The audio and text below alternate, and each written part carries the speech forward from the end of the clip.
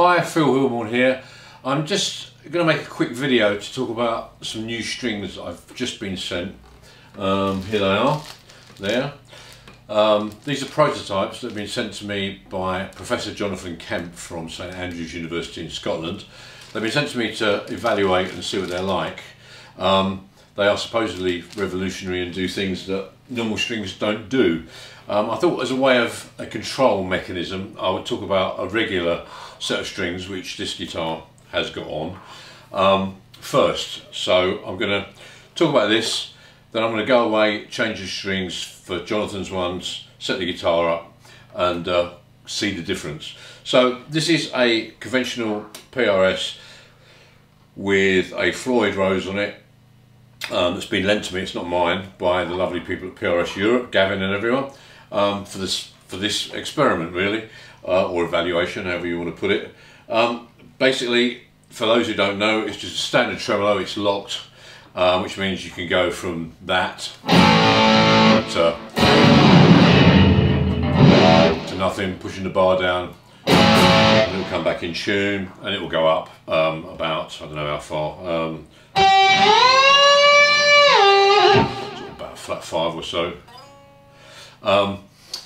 And so the thing that normal strings do, which Jonathan claims his don't, is that they go out of tune in differing amounts, and it depends on how the guitars, how much they go out, depends on the gauge of strings you're using, how the guitar's set up, the manufacture of the strings, the material the strings are made out of, a whole lot of things like that. Guitarists, you know, the world over have used this to their advantage over the years, because if I play, for example, any string and let it down, it will go down by however much I press it. So if I want to do that, great, fine. If I want to make, if you play a pair of strings, they go out at different rates, and Jonathan's strings, he claims, go down over a X amount of area parallel to each other. So therefore, if you played an A chord, it would go down to G in theory. Now I don't know if it will yet, because we've got to find out. But at the moment, what's good about the old way is, and the way we've become used to it, is if you play the same harmonic, say, on 3 different strings, when you let them down, you can hear they kind of rub against each other, the beat tones where they're going out in different amounts, and they don't all sound, it doesn't sound pleasant.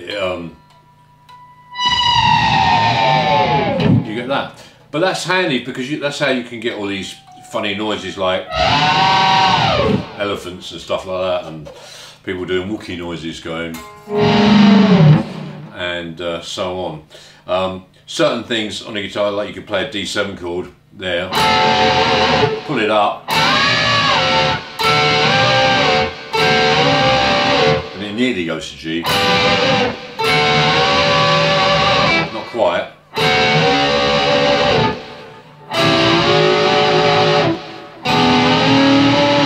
You nearly get a 5-1, but it's a bit hit and miss. So basically what I'm saying is, if you were to play these 3 harmonics and let them down, the G and D strings nearly go down, kind of parallel, but the G strings completely different. It will kind of be going something like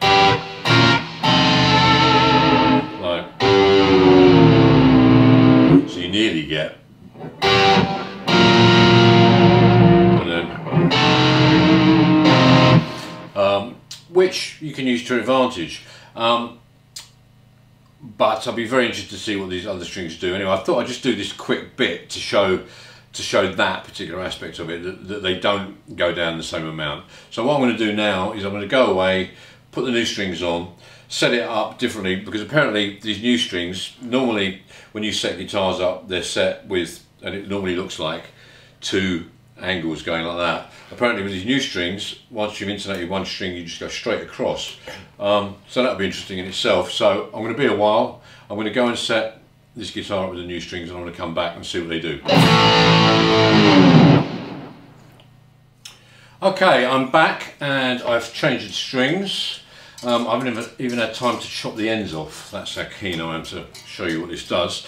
The question I think you're probably asking, or I was anyway, does it work? The answer is yes, it certainly does, and with one reservation, which is that the B and E strings, top B and E, the top E and the B, they stay pretty much the same, but the E, A, D and G, yes, the tuning's miles better. Let me show you how.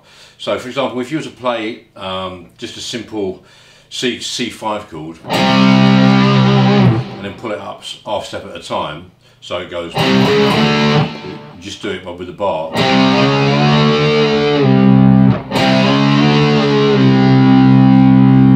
No problem at all, and that'll work on all those power chords.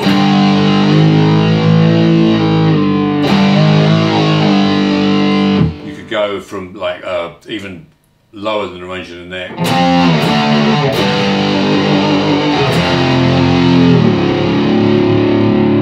So we're getting a low D from an F there, you know.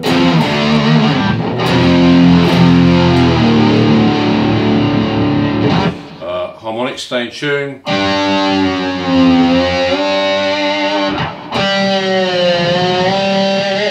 If they didn't, you'd get those beat tones which I spoke about earlier on. Like for example, if I played the same harmonic on the B and E string,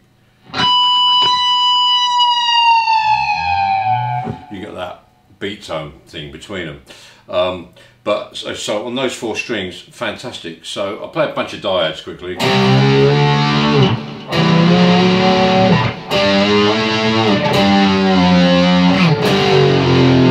And it's everywhere, it works fine. I tried to do, you know, I haven't had much time with this, so bear that in mind, but I tried to do some approaching chromatically E chord tones, like this sort of thing. You normally go.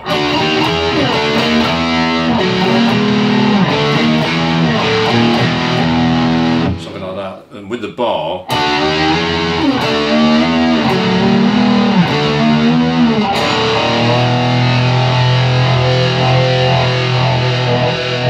it's sharp there, but it's better. Amazing, amazing. For that reason alone, I would certainly have a guitar with these strings on, because you can't do that on a normal guitar. You just can't do it. It's impossible. And I will prove this right now, because remember earlier on I spoke about the A to G thing going.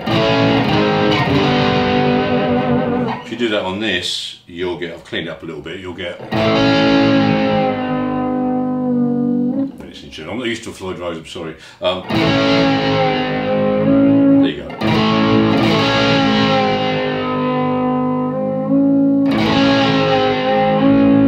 If I do that on my normal guitar, I'll show you what happens. Let's just quickly swap over. Let's get this fellow, and I'll try and do the same thing, similar sort of sound. So I'm after, I'll get, you'll do that, which is really unmusical. And no one's going to really want to use that, I don't.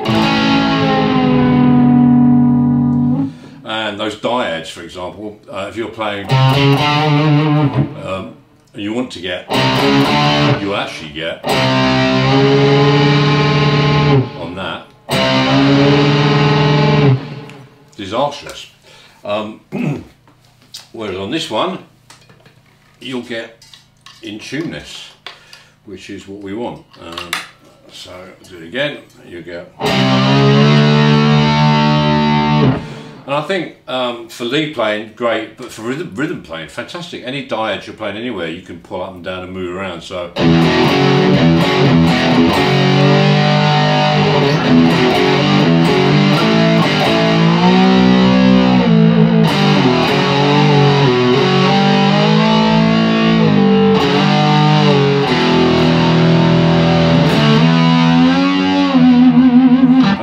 You can go quite away with them, and they stay in tune. They're not doing that beat tone thing. They're not doing that. Sorry.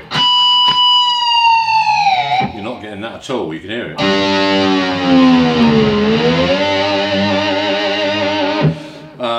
So for country things, for pseudo slide guitar things like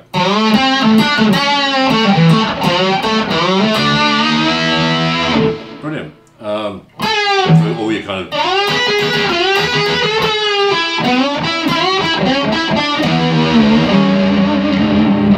great. For more complicated harmonies, in case you think this is all just heavy metal based, if you played like a major 7 chord, that'll go up to, you know, minor 7.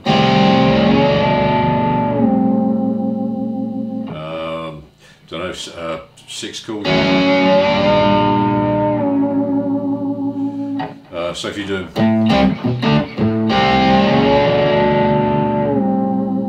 you can just pull up and get what you want, or go down to G. I can see loads of uses for this.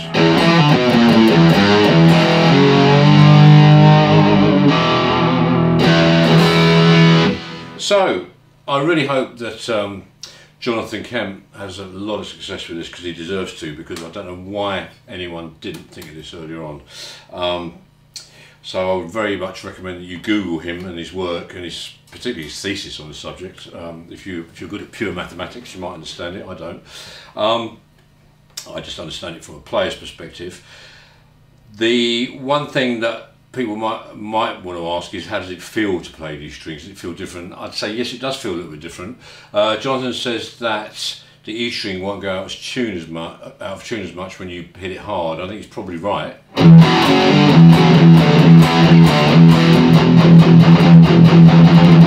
It seems to stay, you know, pretty much in tune. Bending, because effectively I think what's happened is the core sizes of the strings of the E, A, D are all the same as the G string, so the tension those are under is all pretty much the same, I believe. And so bending the D string is the same as bending the G string, if that makes any sense. So if you're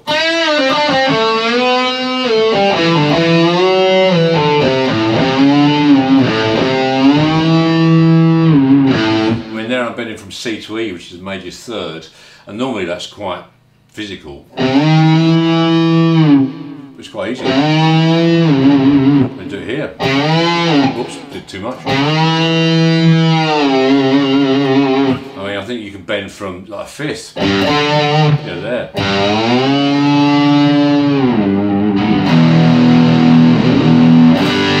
It's still staying in tune. So I hope that's shown you a little bit of what this can do. It definitely works anyway.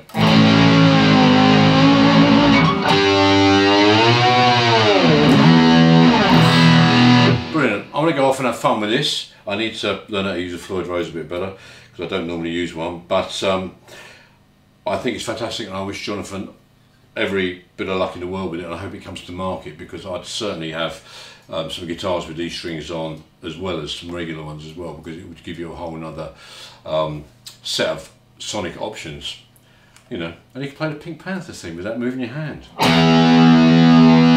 Or could you? Kind of. Alright, that's it for me. See you later. Oh yeah, and before I go, don't forget to like my YouTube channel and my band's Facebook page. Like, share, all that good stuff. Thank you.